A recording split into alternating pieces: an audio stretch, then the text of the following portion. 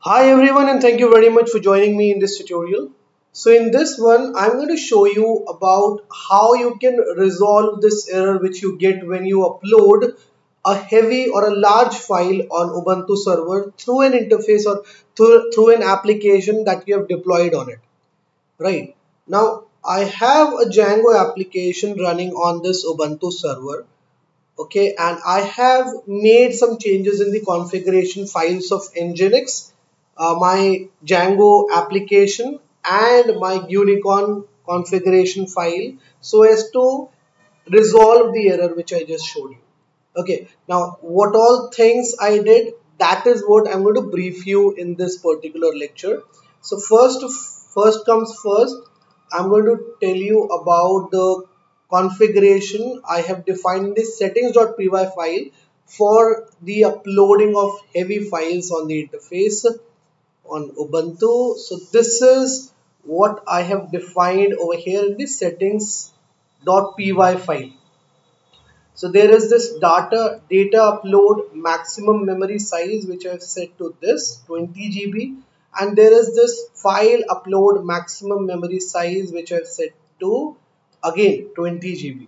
Okay, so these are the two things which I have defined in the settings.py file of Django. Now I'm closing it and I'm going to show you the configuration I have set in the configuration file of Nginx for resolving the error. So as you guys know, Nginx is there in etc named folder Nginx, and there is this folder called sites available in which we have the configuration file for the application stored. Okay, I'm going to open it up in a notepad file. Okay, or else let me do one thing, let me open it up in VS Code. I think that will be much better. Yeah, so this view is, I think, much better. So as you can see, I have set the value for the variable client maximum body size for the server so that on HTTPS also, this can work.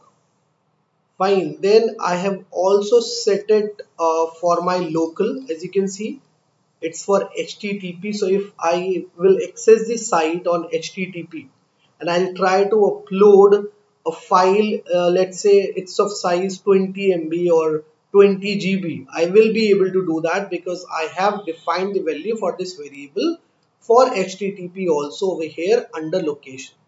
Right. So these are the two things which I have done here. Then comes Gunicorn, which is basically a bridge between our application and Nginx. Now, what I have done for Gunicorn, let me show that to you. So, as you guys know, Gunicorn is present in the folder named System, which is there in System D named folder. Okay, so here you can find this unicorn.service named file, and let me just open it up in VS Code. I think that will be much better and you'll be able to see all the content properly. So here is the content, and as you can see, I have made changes in this execution start line.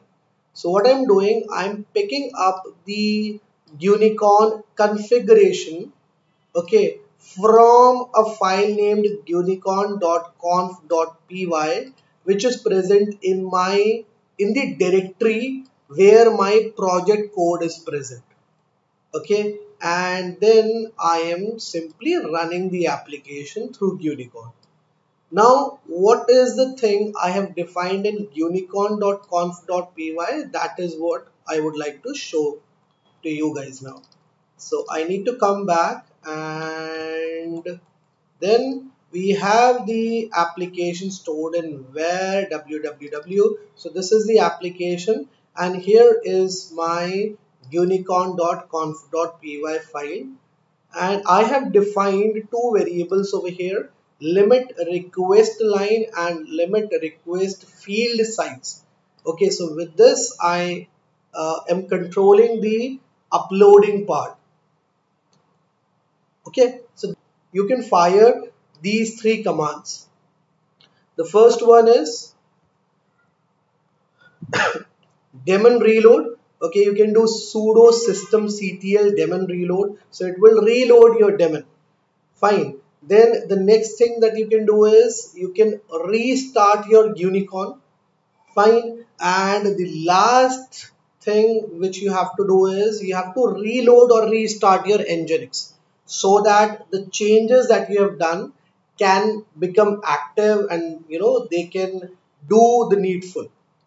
Okay, so these are the three commands that you can fire in the terminal, and you will see that the error will get resolved. This is it from my side in this lecture. I hope you guys enjoyed it. Bye bye, take care, and have a great day ahead, guys.